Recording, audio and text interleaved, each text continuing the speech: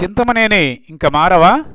రాష్ట్రంలో అత్యంత వివాదాస్పద ఎమ్మెల్యే ఎవరని ఎల్కేజీ స్టూడెంట్ని అడిగిన వెంటనే పశ్చిమ గోదావరి జిల్లా దెందులూరు వైపు వేలు చూపించేస్తున్నాడు.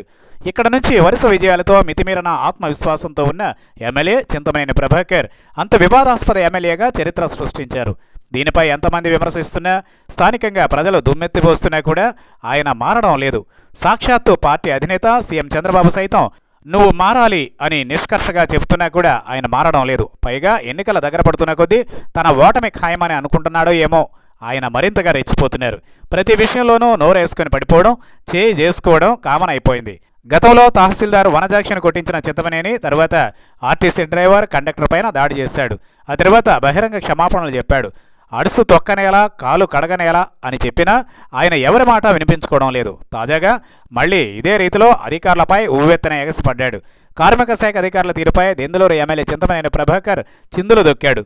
కలెక్టర్ కార్యాలయంలో జరిగిన మీకోసం కార్యక్రమంలో ఆయన జిల్లా ఇన్ఛార్జ్ కలెక్టర్కు వినతిపత్రం అందించారు.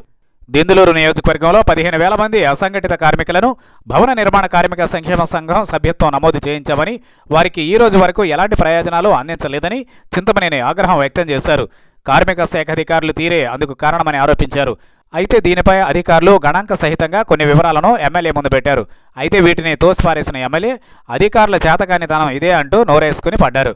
భవన నిర్మాణ సంక్షేమ పథకం క్రింద నమోదు చేసుకున్న వారిలో ఎక్కువ మంది వ్యవసాయ కార్మికులు ఉన్నారని, వారిలో ఎవరికీ 90 రోజుల భవన నిర్మాణ పనిదినాలు లేవని కార్మిక జాయింట్ కమిషనర్ రామారావు చెప్పడంతో చింతమనేని మరింతగా నిప్పులు జరిగాడు. దీంతో కార్మిక శాఖ అధికారి రామారావు, చింతమనేని మధ్య వాగ్వివాదం జరిగింది. ఏ ప్రాతిపదికపై పనిదినాలు గుర్తిస్తారో చెప్పాలని ఆయన నిలదీశారు.